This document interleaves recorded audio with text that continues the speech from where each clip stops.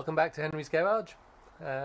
This episode we deal with the driver's side, and it's quite a short episode as I just show progress rather than me actually working, but you can see how it's coming on. It's a long way from perfect, but it's I think probably I'm okay with it. You know, we've got a bit of orange peel in there. The bodywork isn't perfect, but I like my cars for driving, and this will be good for driving. So I hope you like, subscribe and comment, and I'll see you on the next episode of Henry's Garage.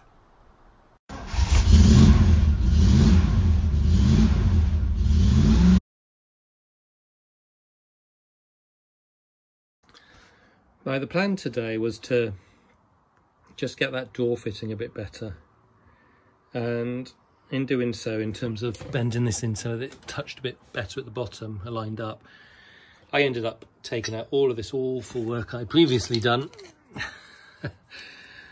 and I've started cutting through my weld here to try to pull this out, and I just want to show you why.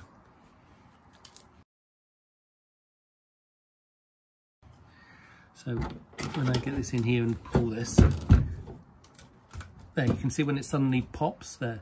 So it should be out more like this at the top. Okay, so in order to get that out, I think I'm gonna have to continue cutting a bit further along and then pull the bottom out a bit so that it comes out. And so I'm still gonna need a lot of filler, but it should be a lot less. I don't know if I've just made this a lot worse for myself, but this all will come out further, you see. So I think that door, the original skin there, is more or less hanging where it should be. Okay, although it's not very straight any longer, and this one underneath needs to come out. Sorry, there. Okay, so I need to pull the bottom one out. So what I'm going to do, or try to do, is I'm going to just try to pull the bottom one out down here somewhere, weld that together, and then come over here and do it like that. So we'll clean it up a bit and then have a go at that. Right, so I've cut it quite a long way, in fact, and I've pulled it out and tacked it in a few places and ground it down, and it's not far enough out still, but it is better than it was, I think. And so I think we will be removing we'll have less filler than we had first time. And I mean, there's quite a lot. Okay, if you look under the red paint here, there was already quite a lot there, so so we should be able to get rid of some of that as well.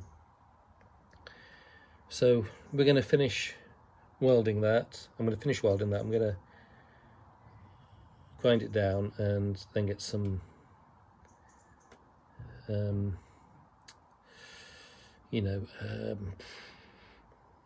strand fiberglass filler on, so that if I've got any holes, they're picked up. Okay, so that's the door rebuilt up again. There is still quite a lot of filler in there, but not as much as before.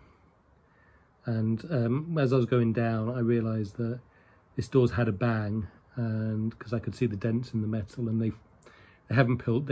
Previous people didn't pull it back out; they just applied filler, which I'm not going to complain about. I know many people will, but this is what I've done as well. So, you know, if it was done by a professional, I'm not impressed. If it was done by an amateur, well, fine, so be it. This will now come off so that I can do this side here, because that's not quite straight. And we'll then paint the inside, flip it over, paint the outside, put it on here and paint the whole side. That's the plan. Right, so we've got the door in epoxy now. And so we now have the door off and in epoxy. So it's primed up.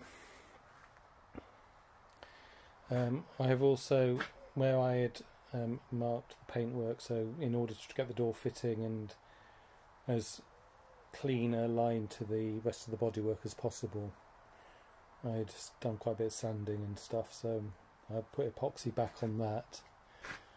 Hopefully tomorrow we'll paint this green, we'll give that bit a coat of green, and then we're going to sand the whole side down with 500 or 600 grit, and then give it another coat of green at that point. And let's see, where was it? Oh yeah, over here I have the quarter panel off, which I need to take apart and paint up as well. So that's progress. We'll see how we get on.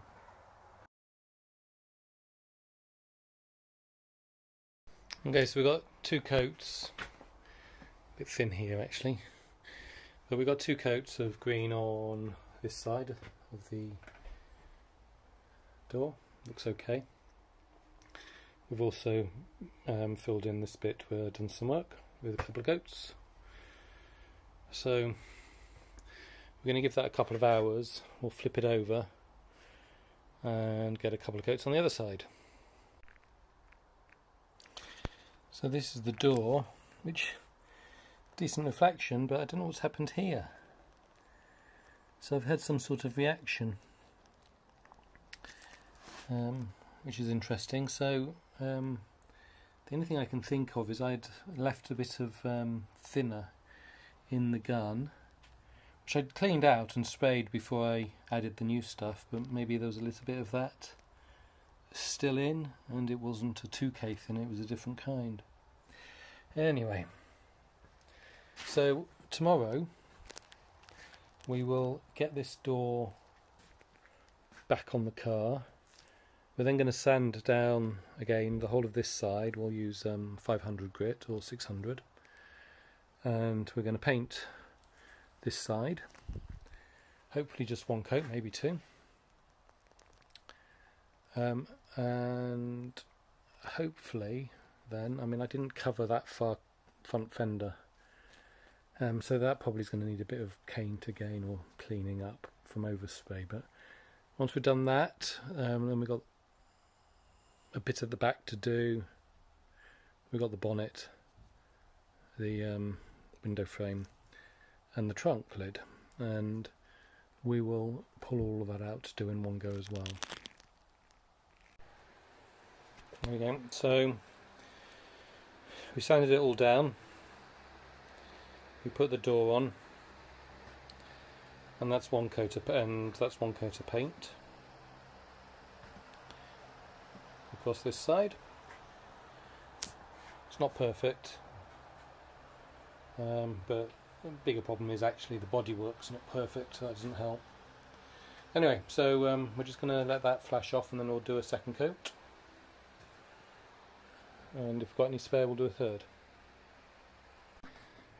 Okay, I've done it again. First coat looked okay.